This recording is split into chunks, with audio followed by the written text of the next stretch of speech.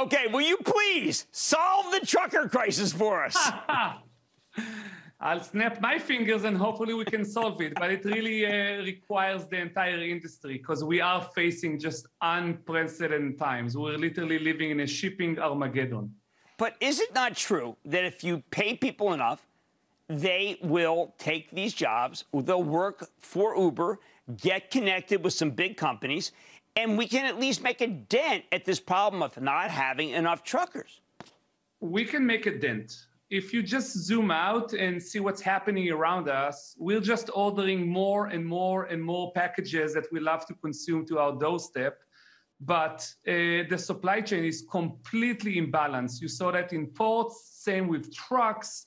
The entire network is different. And if you think about truck drivers that in the end of the day need to move those goods, it's harder for them to be on the road. There's better alternative in driving closer to home and maybe doing last mile delivery.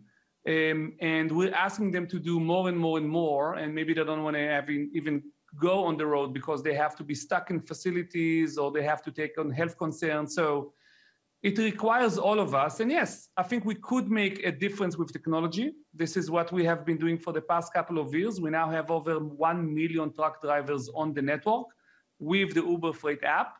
So we can find them opportunities with those big companies faster. We can find them and utilize their trucks and fill their empty miles faster. We can provide them more opportunity to structure their week and month faster. We can pay them faster. So we can definitely make a dent with technology, and we are, but it requires more. To your point, some of it is also about wages. Don't miss a second of Mad Money. Follow @Jim Cramer on Twitter. Have a question? Tweet Cramer. #MadTweets. Send Jim an email to madmoney@cnbc.com or give us a call at 1-800-743-CNBC. Miss something? Head to madmoney.cnbc.com.